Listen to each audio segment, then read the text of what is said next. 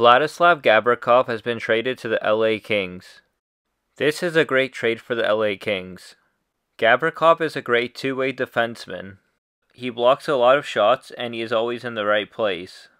He is willing to block multiple shots, even in the same shift. In the offensive zone, Gavrikov is really good at moving the puck and he has a great accurate wrist shot. This is why he is the perfect defenseman for the playoffs.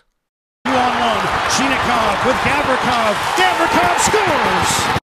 I think Gavrikov is now going to take his game to the next level. The LA Kings now have a very strong defensive core. You got a charger? Oh. Score! Speaking of charger, that one was charged by Gavrikov, and it's 3-1. It's going to be fun to see what Gavrikov can do with the LA Kings.